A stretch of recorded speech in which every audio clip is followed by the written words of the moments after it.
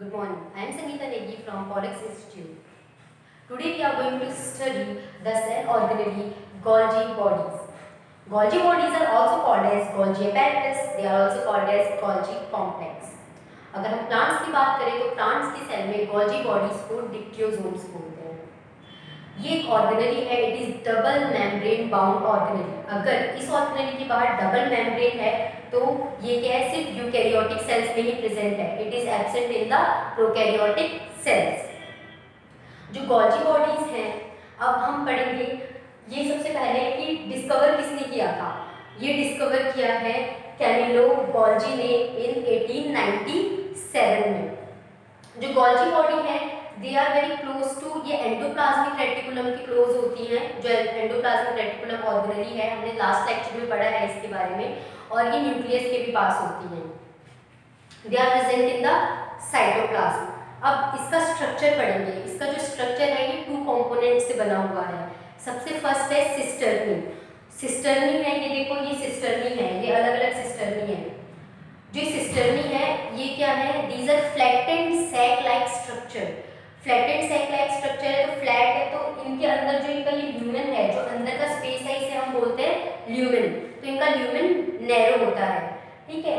और endoplasmic reticulum जो organelle है उसमें भी सिस्टर्नी होती है, बट उसकी सिस्टर्नी में और गोल्जी apparatus की सिस्टर्नी में क्या डिफरेंस होता है, क्योंकि इसकी जो सिस्टर्नी है वो आपस में इंटरकनेक्टेड नहीं है, पर एंडोप्लाज्मिक रेटिकुलम में जो सिस्टर्नी होती है वो आपस में कनेक्टेड होती है.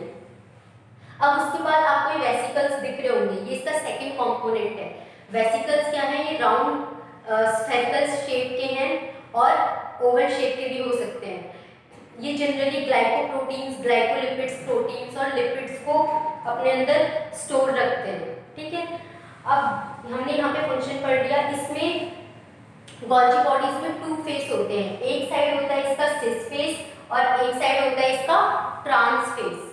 जो सिस फेस होता है इसका वो एंडोप्लाज्मिक रेटिकुलम की साइड होता है. मैंने कहा था ना ये किसके साथ एसोसिएशन में काम करते हैं, एंडोप्लाज्मिक रेटिकुलम के साइड. तो जो सिस फेस है ये वाला फेस उसका किसके साइड होगा, एंडोप्लाज्मिक रेटिकुलम के साइड होगा. एंडोप्लाज्मिक रेटिकुलम क्या करता है, वो प्रोटीन और लिपिड्स की सिंथेसिस करता है. या तो वो एंडोप्लाज्मिक रेटिकुलम से डायरेक्टली उस साइड पे चले जाएंगे जहां वो यूज में आने हैं, ठीक है, या फिर वो अभी यूज में नहीं आ सकते. कुछ ऐसे प्रोटीन्स हैं जिनको फर्दर मॉडिफिकेशन की रिक्वायरमेंट है, तो वो कहाँ पे आते हैं फर्दर प्रोसेसिंग के लिए. गोल्जी apparatus उनकी फर्दर प्रोसेसिंग करता है, उसके अंदर मॉडिफिकेशन करता है, फाइनली उनको पैकेज करके डेस्टाइन्ड प्लेस पे जहाँ उनको यूज होना है वहाँ पे वो गोल्जी apparatus से चले जाते हैं.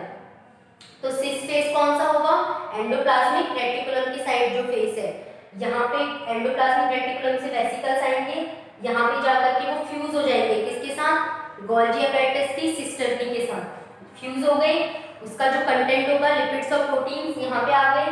इसके अंदर आकर के फिर उनकी मॉडिफिकेशन होगी. जैसे कि प्रोटीन्स है तो उनके साथ कार्बोहाइड्रेट अटैच हो जाएंगे, तो क्या बन जाएंगे, carbohydrate plus protein, they are glycoproteins. Carbohydrates plus lipids, glycolipids. तो इसके अंदर मॉडिफिकेशन हो गई. उसके बाद वो वेसिकल्स यहाँ से ट्रांस फेस से अपने डेस्टाइन प्लेस पे चले जाएंगे.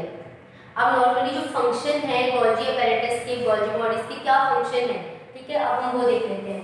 सबसे पहले इसका फंक्शन है ट्रांसपोर्टेशन का. फर्स्ट ये ट्रांसपोर्टेशन करता है ना, यहाँ पे जो भी इसके अंदर मटेरियल बन रहा है, कोई भी उसकी पैकेजिंग हो रही है, मॉडिफिकेशन हो रही है, तो वो क्या है, यहाँ से जहाँ पे भी वो यूज होने हैं, जैसे कि प्लाज्मा मेम्ब्रेन क्या है, लिपिड और प्रोटीन से बनी है, तो यहाँ पे अगर उनकी पैकेजिंग हो गई, प्रोटीन की मॉडिफिकेशन हो गई, तो कहाँ पे चले जाएंगे, प्लाज्मा मेम्ब्रेन में चले जाएंगे, ठीक है.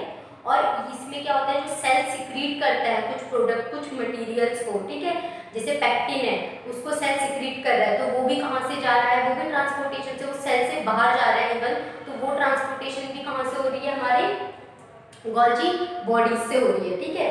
तो ट्रांसपोर्टेशन हो गया. दूसरा है मॉडिफिकेशन.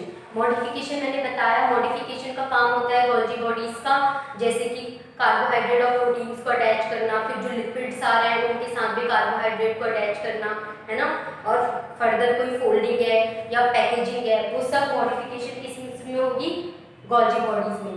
थर्ड है इसका पैकेजिंग का काम, है ना, जितने भी प्रोटीन्स सबको ये क्या पैक करता है। और जो भी मेम्ब्रेन, ये इसका जो फोर्थ काम है कि वो क्या करता है, लाइसोसोम की फॉर्मेशन करता है। लाइसोसोम क्या है, ये भी एक सेल ऑर्गेनेली है जो कि सेल के अंदर प्रेजेंट है। ये क्या करता है, सेल ऑर्गेनेली की भी फॉर्मेशन करता है, लाइसोसोम की फॉर्मेशन। तो जब पैकेजिंग की बात आती है, जो लाइसोसोम है उसका हाफ कंटेंट तो हमारे एंडोप्लाज्मिक रेटिकुलम में बनता है, बट अभी वो कंप्लीट नहीं है। तो गोल्जी एपेरेटस में उसका फाइनल कंटेंट जैसे एंजाइम्स और जो मेम्ब्रेन है उसको अच्छे से पैकेज करना, लाइसोसोम को उसको एक मेम्ब्रेन से पूरा रैप करना, तो वो कौन काम कर रहा है, हमारी गोल्जी बॉडी वो काम करती है। ठीक है, तो इसके फंक्शन क्या है, ट्रांसपोर्टेशन, मॉडिफिकेशन, पैकेजिंग। ठीक है, और किस किस की करता है, मटेरियलाइज प्रोटीन्स, कार्बोहाइड्रेट्स, लिपिड्स भी हैं इसमें। ठीक है, और लाइसोसोम फॉर्मेशन। हमने इसका स्ट्रक्चर पढ़ लिया, फंक्शन पढ़ लिया और हमने ये ऑल ओवर पढ़ ली पूरी। अगर आपको ये वीडियो पसंद आई तो like it and subscribe our channel.